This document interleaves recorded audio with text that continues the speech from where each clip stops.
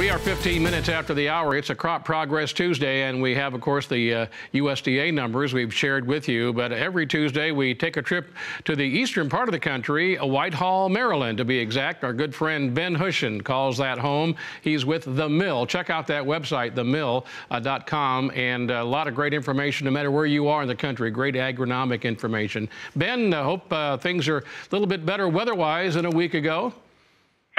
Good morning, Mark. Yes, we, of course, missed you on the 4th of July as we all had a chance to celebrate America's greatness. You bet. But we had a below, we were a little cooler for the last 7 days, which was great for farmers to get a lot of work done. And now the hot, typical July Maryland weather has come back in, hot and humid.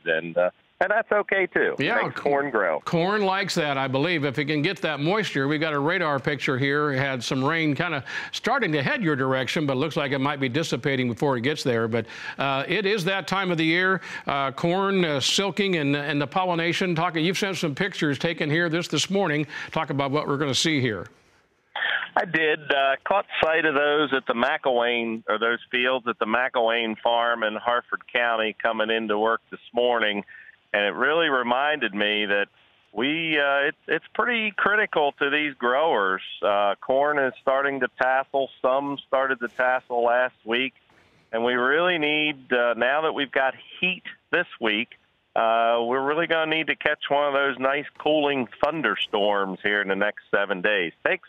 You really only have about 5, 6, 7 days of timing to get good pollination on corn. So we're hoping to catch a couple of those rainstorms here sometime the next week or two.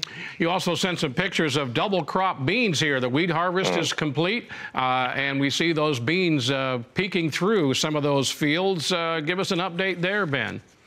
Yeah, Mark, you know what, farmers, they don't like to do one thing at a time. They like to be doing 2 or 3 at a time. So they've baled, combine wheat, good crop. 100 bushel, 80 to 100, 110 on the top, good quality wheat, and immediately baled the straw, and in this case, planted soybeans, double crop behind. We get a little bit of double crop corn up here, but farmers just can't stand to let ground stay open. They like to plant something in it just as quickly as they can. How was that wheat crop, by the way, when all was said and done?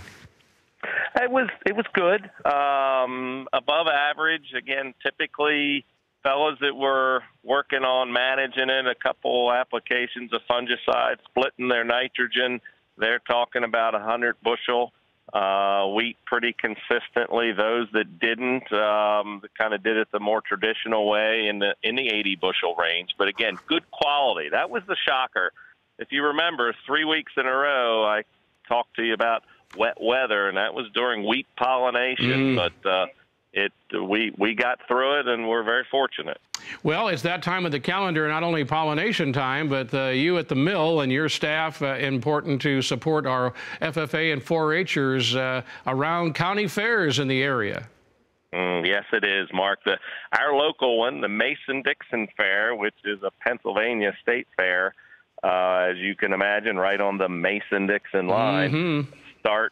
Started last night, runs all week, and it's a good reminder of all the people who volunteer to come out and help set good examples and teach and educate young folks. And not always, in our part of the world, they're not all farm kids. They're kids who are getting to experience the farm through the local fairs. Exactly right. Well, I know that you're very involved in that, and rightfully so. No surprise there. Ben, thanks for the update there, the pictures here of the silking and pollination process, that double crop beans going in, and we look forward to your update next week. Mark, enjoyed it as always. Hope you and your viewers and listeners have a safe week. And you as well. Have a great time. The Mason-Dixon Fair. I love that name. Ben Hushon from The Mill joining us every Tuesday at this time. You want an update in the eastern part of the country? That's what you're going to get every week. Ben Hushon from The Mill. We'll take a break, and I'll get you caught up in the commodity markets, grain and livestock futures trade as we continue after this.